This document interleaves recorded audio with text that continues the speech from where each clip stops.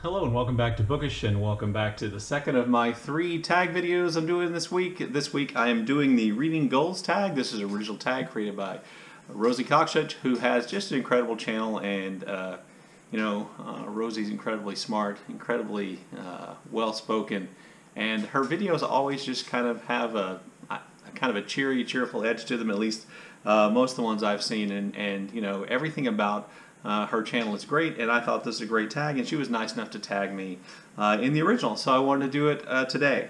So prompt number 1, or question number 1 is, or actually she has to ask us to tag some people first, so I'm going to tag 3 people. I want to tag Lucas from Bit of Lit. Hopefully, doing a tag will keep you warm in your apartment that doesn't have any heat.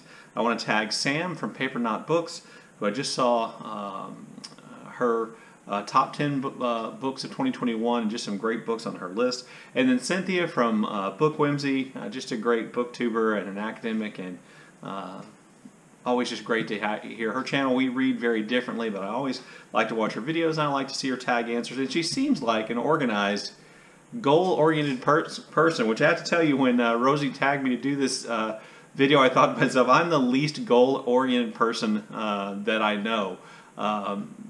So my answer to these questions may be brief. I may end up rambling. I may end up blending one prompt together. We'll see how it goes.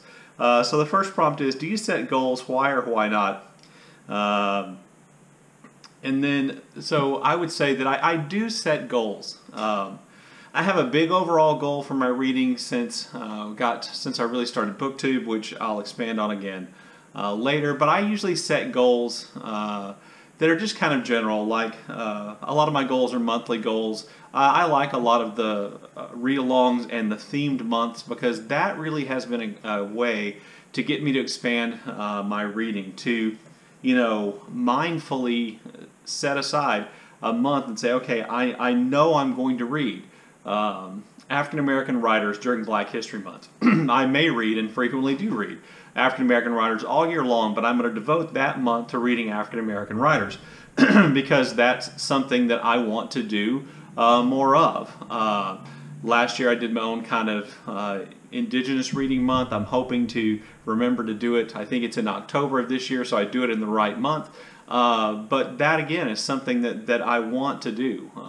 I may read Indigenous authors throughout the year, but I want to devote that month to focusing on Indigenous authors. But I think it's important to kind of give that recognition that there are authors and books by people of color that haven't been focused on and have been ignored, and lots of people miss. And I think it's important to kind of acknowledge that we need to pay attention. I will be reading for Pride Month as well. I do Nonfiction November. I do Victober every year. There's Faulkner in August. Anyway, so themed months are kind of a thing for me. This year, one of my new months is I'm going to do March Mystery Madness. Instead of, I think, doing a March of the Mammoth, even though I'm thinking about reading The Count of Monte Cristo in March too, I want to do March Mystery Madness because I really love mysteries. So I want to do that in March. But that's really the kind of goal I think that I have a tendency to set. And they're general. I'll say, okay, I'll think of 5 or 6 books I want to read in that month. If I get to all of them, great. If I don't get to 1 or 2, then I don't worry about it too much. Which then I think is kind of the next question is, are your goals things that you absolutely aim to complete, or more general themes you want to focus on? Obviously, based on what I just said there are more general themes that I want to focus on. And I don't kind of beat myself up for not completing them. Question 3 is, when in the year do you set your goals? I think, like most people in the Western world, we're on the Julian calendar here. Is that right? Or the Gregorian? Anyway, on the calendar that we're on, I can't remember the name of it right now. We have a tendency to set our goals in January at the beginning, and I fall right into that. The next prompt 4. Do you have long-standing goals that you aim for every year? If yes, what are they? My long-standing goals since I started my BookTube channel is to read more broadly. And I've said this before.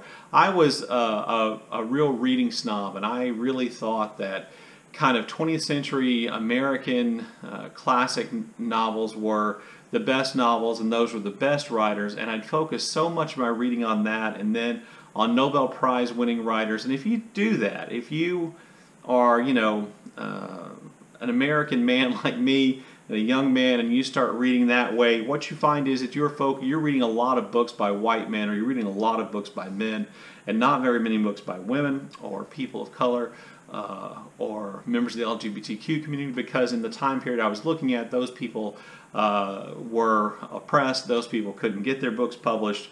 Those people couldn't live the life of who they actually were. So what I want to do, and what BookTube has kind of shown me, is that there's so much more stuff out there, not just reading different genres, but so much more stuff out there in terms of books in translation, and reading more and kind of intentionally and mindfully reading more broadly, authors from different backgrounds, not to tick a check mark on a box. I don't have, a list or a map of countries, or, oh, I've never read anything by, this particular group of people, but to just kind of let that happen more organically, let those titles come to me. And since I've really been trying to be more open to that, that has helped, and my reading has become more broad, and I really think that that has made a real difference in changing the way I look at books and reading. And really one of the blessings of BookTube has been that exact thing. What type of goal has been most successful by whatever metric you measure? So the kind of goal I set is the one that's usually most successful. So getting back to this kind of not being all that goal oriented. My goals are these kind of vague things. I want to read these books during this time. But it's not, I want to read this many books, or I want to read books by, an author from each of these places, or, author of falling in each of these categories, the LGBTQ plus range. It's not that I have anything against that. I think that's a great way to make sure you're reading more broadly, but it's just kind of not how I operate, because I have a feeling if I made a list that it would feel more like I was doing work than I enjoyed myself. And maybe I need to think about it that way. Maybe that would be an important kind of step forward for me. What type of goal has not gone to plan? What went wrong? Have I had a reading goal that has not gone to plan? Well, every year I make a list of books I want to read. And I don't. Probably the reading goals I have that don't go to plan most often are Nonfiction November. I have a lot of nonfiction books on my shelves that I still haven't read, that I'm meaning to get to. And so I guess in that sense, that's what went wrong. And usually the reason it goes wrong is I overestimate how much I'm going to be able to read, or something just comes up and prevents that kind of goal from working out. Sorry about the change in lighting. My camera died. I'm not exactly sure where I was. It took me about half an hour to charge it. So I'm going to pick up with, do you change your goals based on how your last year's reading has gone? Yes, I do, mainly to fill those kind of deficiencies, I think, in the fact that I haven't read a lot of books from certain areas. So I want to read more books by Caribbean authors and by authors from Asia, Africa, Oceania. That would be a goal I have for this year, and not because I've read every book by people from other places, but because I want to read more books from those places, particularly in terms of Asian authors. I have a real deficit there. And again, I'm not looking to tick boxes on a list, but just to feel like that I have experienced the works of Asian authors and the lives that they describe and those kind of things. That's what I want to do. The next question is prompt 7, I think. Do you track your reading goals? If so, how? I really don't. Other than making a TBR, or other than making wrap-up videos, I don't. I do have in the past followed the Reading Women Challenge, which is a list of like 24 books they want you to read. Of course, they're all by women. I found that to be really helpful. I'm sorry that I'm not doing anymore. That's the one way I check or track, and I'll probably put out a video about that relatively soon. But other than that, I really don't. I just go off of a general feeling, move from one thing to another.